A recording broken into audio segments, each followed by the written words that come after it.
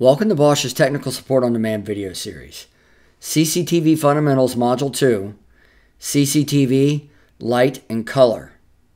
In this module, we'll be discussing light colors, CRI or the Color Rendering Index, white balance, light comparisons, how to measure light, and how to measure reflectance.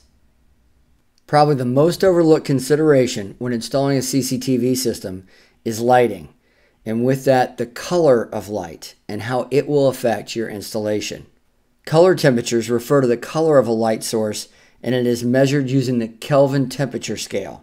Light itself has no heat. It is just a measurement of the color temperature that it actually produces. While CCTV technology today will do a lot to enhance color, a color temperature that is too warm can make objects appear orangish. And if a color temperature from lighting is too cool, it can make objects appear blue or green. This brings us to the Color Rendering Index. The CRI system has been in place for several years. It helps indicate how colors will appear naturally under different types of light sources. Next, we want to define what white balance is. All CCTV camera sensors have their own unique color sensitivity. If you record color video, both indoor and outdoor, with a CCTV camera with the white balance off, you would be able to see the color differences that exist in the different lighting scenarios.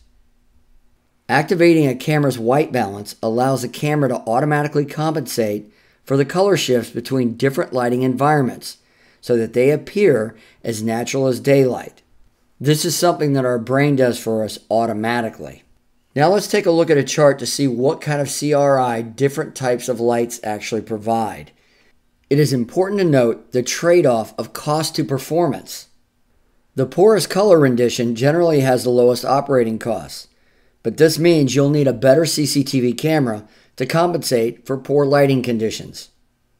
Let's take a look at a few examples of how different cameras react differently in different lighting conditions, both normal, outdoor, and low lighting. Remember to choose the right camera for the job that you're doing, but also remember to choose the right lighting that best suits that camera. When we measure light, we use certain terms such as lumens and lux. Lumens are a measurement of the perceived power of light. Lumens per square foot equals foot candles. A foot candle is a scientific measurement of a standard candle 1 foot away from a 1 foot square surface and the brightness that it produces. Next, we want to talk about light intensity. This is another overlooked topic, especially when we're dealing with IR lighting. As objects move away from a light source, there is a loss of light intensity. If the distance of an object from the light source is doubled, the intensity of the light is quartered. This is known as the inverse square law of light and should be taken into consideration when you're doing a CCTV installation. For your CCTV system to do the job that it was intended for, you have to take into consideration the scenario, the environment, the camera, and the lighting. The last topic that we want to cover in this module is reflectance. One characteristic of light is that it travels in a straight line. When it hits an object, it is reflected, and it will bounce off of that object in the exact same angle in which it struck the object.